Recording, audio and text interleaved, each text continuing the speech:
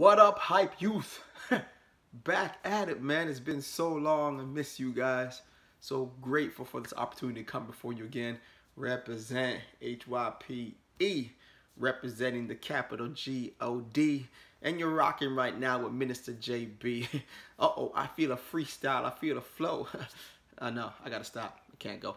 Yo, listen, I'm so excited to be here with you right now. I want to talk to you today about being a game changer. Being a game changer. Yeah, we're going to talk about a young lady. We're going to talk about a young man. And they were game changers. So yeah, let's get into this, man. Let's pray. And we'll dive right in. God, you are great and greatly to be praised. We honor and we magnify your name. Father, as we come together wherever we are right now by internet, I pray that your spirit, Lord God, that is omnipresent would be with every listener right now. Prepare hearts that they may hear. Speak through me that I would do exactly what you have called me to do. God, it is our desire to be game changers for you, to make a difference in this world. Do it through me right now, God. Speak through me for your glory. In Jesus' name, amen. All right, man, let's get into this. Game changers. I want to talk to you about a young man, Josiah, and a young servant girl. Both of these are taken from 2 Kings. Josiah is taken from 2 Kings 22 and 23. And the young servant girl we find in 2 Kings chapter 5. I'm not going to read all those things. I'm going to give it to you quick, the JB version, the King JB version. But I do encourage you guys to go back and read these 2 Kings 5 and also 2 Kings 22 and 23. The word of God is amazing. There's so much stuff in there for you guys to dig into. Yeah, game changer. What is a game changer? It's somebody who steps on the scene and makes a difference, either by how they act, maybe by what they say. They just make a difference when they step on the scene. So our first example is the young man, Josiah. Now, 2 Kings 22 tells us that Josiah was 8 years old when he became king. He couldn't even be in hype yet, but he was a king. 8 years old, and he reigned for 31 years, I believe it was. 8 years old when he became king. But what's so crazy about this story is that the Bible says that he did everything that was right in the way of the Lord. It said it didn't turn to his left or it didn't turn to his right, but he walked straight ahead in the things of God. He was a game changer. Now here's what's so amazing about this. I know there's many times, I can tell you for myself, that there's times where JB was supposed to go straight and I went left.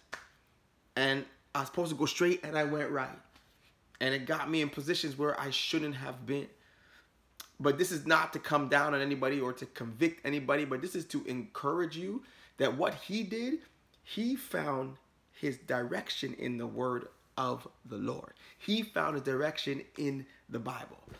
And the Bible says that thy word is a lamp unto my feet and a light unto my path. God wants to direct us in the way that we should go.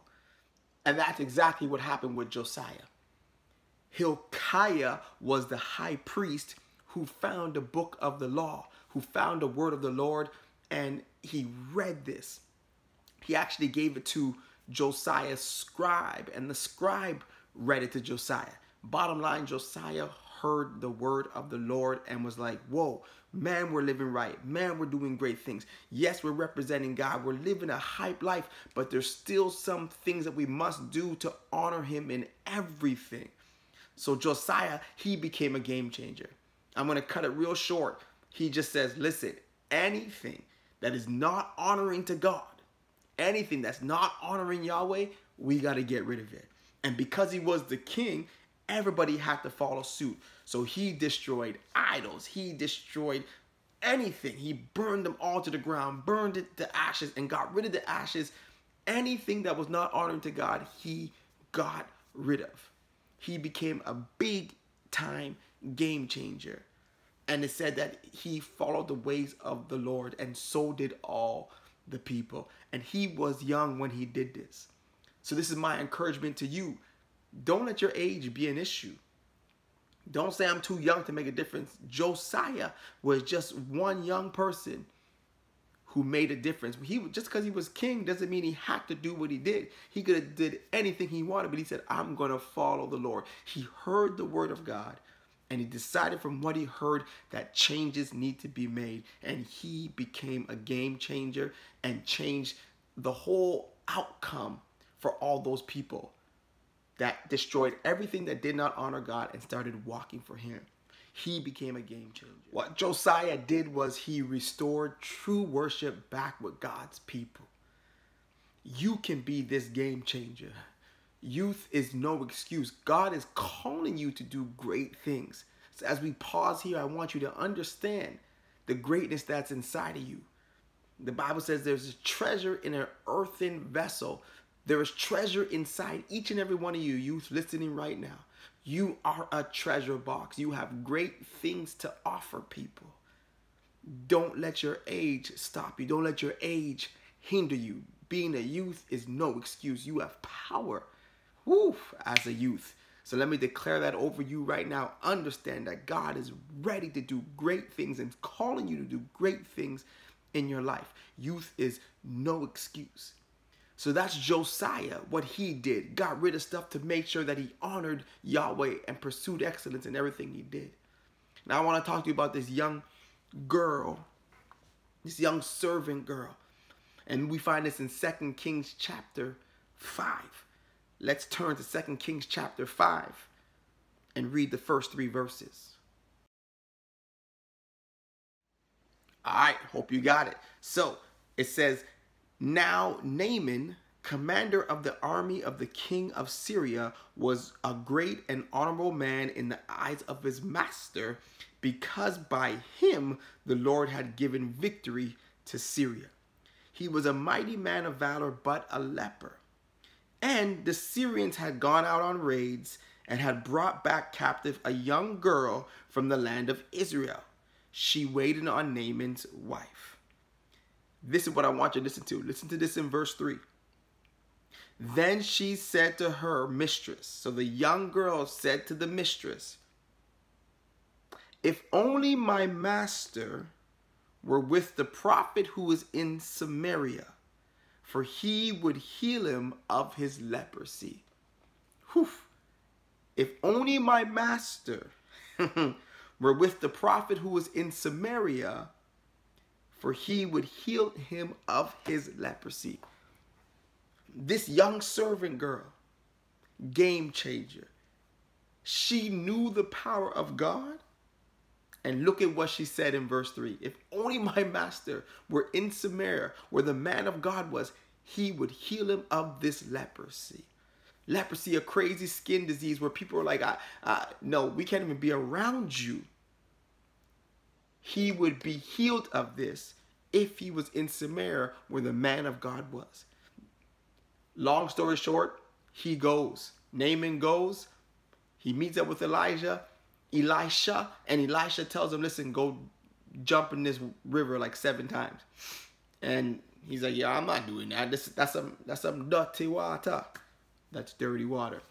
And he's like, and then this is what's so crazy is that now his servant says, master, if he would have told you to do something great, you'd be all over it. Don't you want to be healed? 2 things from this one, 2 Kings 5. First, the young servant girl says, if he only knew where the man of God was, she knew the power of God.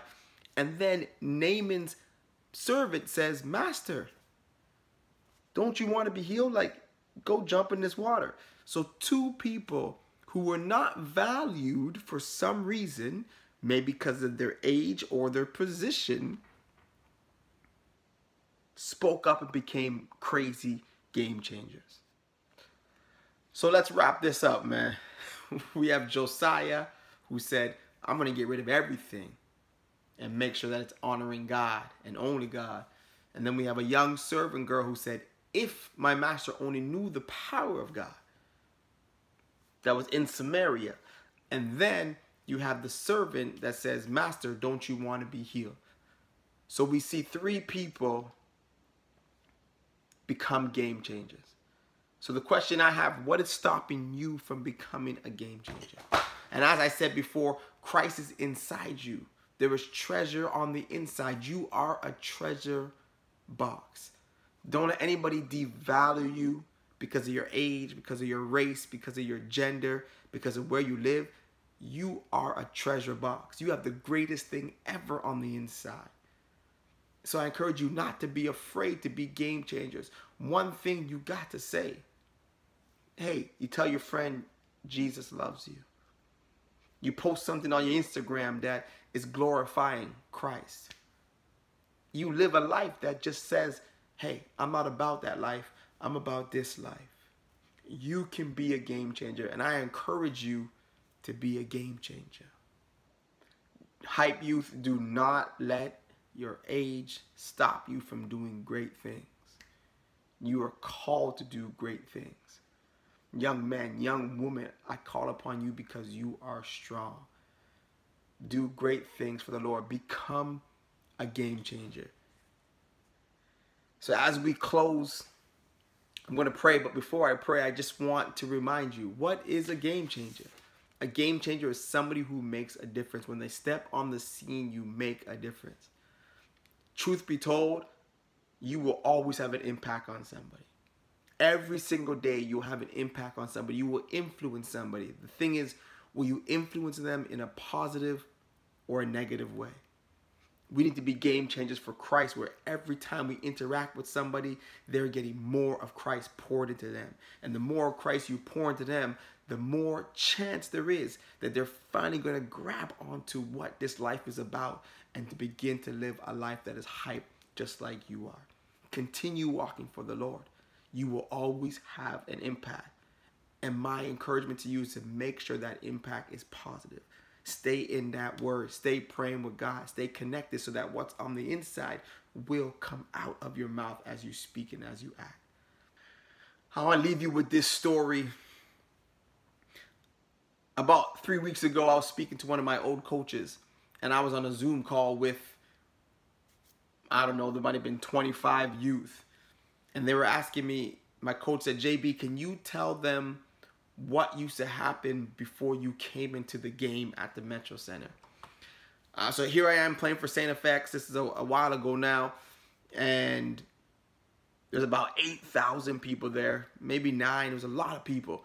And I was coming off the bench. And when I used to come to the scores table before I came in, the place would go crazy. They'd play the song, get your hands up in the air, get your hands up in the air, get your hands up in the air, Okay, calm down. They used to play that song, and everybody used to start clapping. Pa, pa, and then have signs up that said, Saved by the Bell, and Jonathan, ring my bell. It was crazy. And what was so amazing about that, and I'm not trying to pump myself up, so calm down, Andy, calm down, Della, don't hate, it's not me, it was 8,000 people. Here's what the important thing is. What was so crazy? Why were they so excited? Because they knew when I stepped into the game that I was going to have a positive impact. They knew that I was going to be a game changer. They knew that when I stepped on the floor, when I stepped into that game, something was about to happen. And this is my encouragement to you. No matter where you go, when you step outside, when you step into the grocery store, when you're on the phone, no matter what it is, I encourage you to be a game changer. When you continue living a life that is hyped for Christ, they know that when you step on the scene, something different happens. You are a game changer for Christ. You are the light of the world. You can make a huge impact wherever you go. So I encourage you, Hype Youth, be game changers for Christ. Let's pray.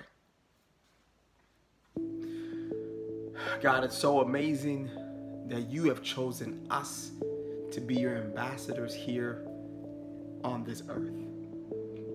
You have given us the ability and the privilege to be game changers for you, to make a positive impact wherever we go.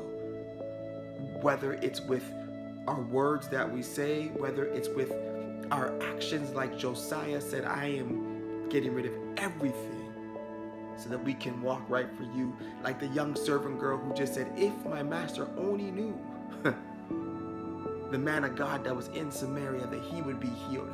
God, whatever it is, I pray that you would speak to these youth. Speak to whoever's listening, that we be game changers for Christ, that we can do all things through Christ who gives us strength. God, bless these youth right now. God, as they continue to live, that they would live in a way that honors you, and that they'll be game changers for you every day of their lives. And we pray this in Jesus' name. Amen. Yeah. All right, Hype Youth, man. Thank you so much for allowing me to invade your space for a few minutes. I pray that you were blessed. We miss you. So get at us, man. Contact us. We're here to pray for you. We're here to talk to you. We're here just to vibe, man. And whatever level you want to vibe at, we're here to do with you. We will be connecting soon. So keep your eyes locked. Keep your ears on point, ready for things coming down the line. We're looking and we're excited. We want to get together. And we're going to be meeting and talking about how we can stay connected with you. This is great for devotion, but we want to see you. So, man, stay tuned, stay blessed, and stay hyped. JB out. Peace. Much love, man.